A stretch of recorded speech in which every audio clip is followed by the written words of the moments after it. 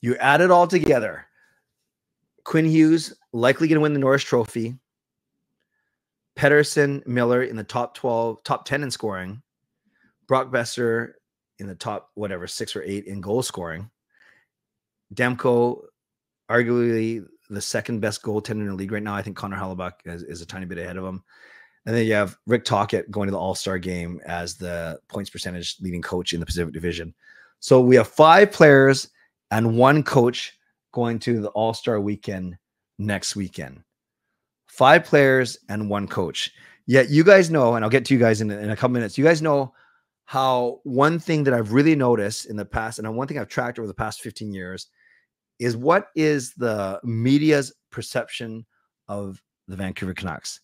What is the fan perception of the Vancouver Canucks outside of Vancouver? And longtime followers of me know how much I desire that this team is well respected by media, by fans, by other organizations, other players, coaches, management teams across the entire NHL.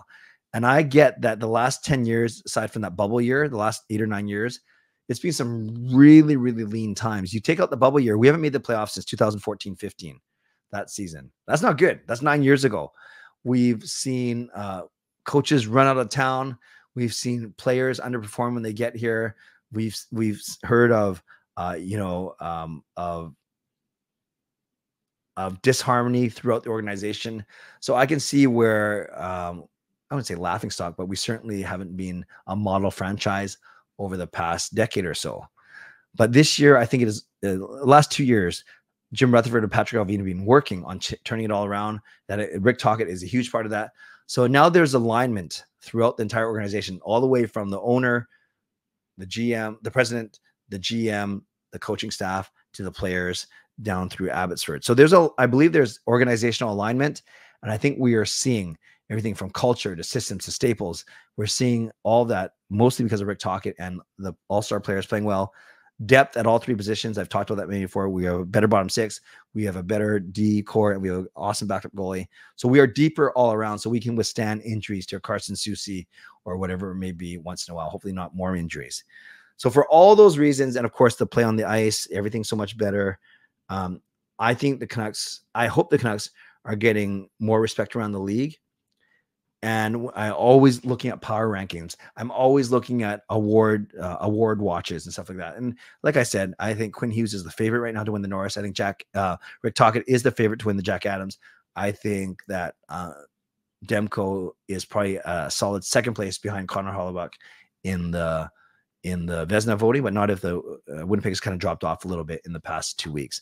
So for all these reasons, and for all the media attention that they're going to get in Toronto next weekend, is what our All-Star weekend, and the fact that they are number 1 in the league, for all these reasons, I think that they should garner more respect throughout the league. And I'd love to hear what you guys have to say in about 2 or 3 minutes. I answered the poll question, or you guys answered the poll question, and you said that 53% of you are saying it's getting there in terms of respect. 17% of you saying no way. 15% are saying could get more, and 13% of you are saying absolutely. So 68% of you are saying yes, they do get respect, and then 32% of you are saying that they don't get enough respect. Clay, why do you think the Canucks fans are so insistent on garnering respect? Wouldn't winning a cup one year with people doubting us make the win sweeter than being the fans and darlings league wide? That's a good question, Justin. I can't speak for all the fans. I treat the Canucks as my kids. Maybe because I'm old enough to be most of their players' fathers.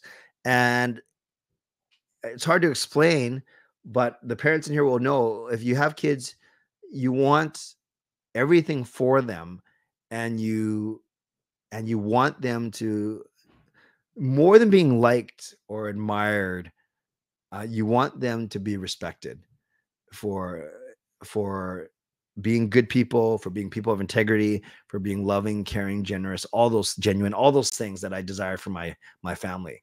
So for me, it's kind of weird, but I treat the Canucks as my kids, my family, and like any family, there's ups and downs, there's fighting, there's whatever.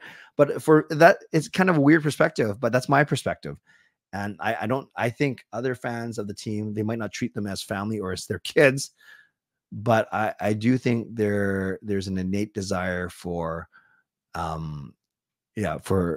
for other people to like the team. I think some people are fine with us being disrespected or using that as fuel or being the most hated team in the league and all those things. I think a lot of people, some people would relish in that, but I do think the majority of people would, if you had to choose one, would rather be respected throughout throughout the league. That's just a thought. That's a yeah, I would love other people's thoughts in that as well. But just a thought I had for sure. Great question though. But yeah, I think both can be true. I think you can win a cup, rub it in people's faces, and still want to be liked. But if I had to pick one, I'd pick winning a cup over being liked for sure. For sure.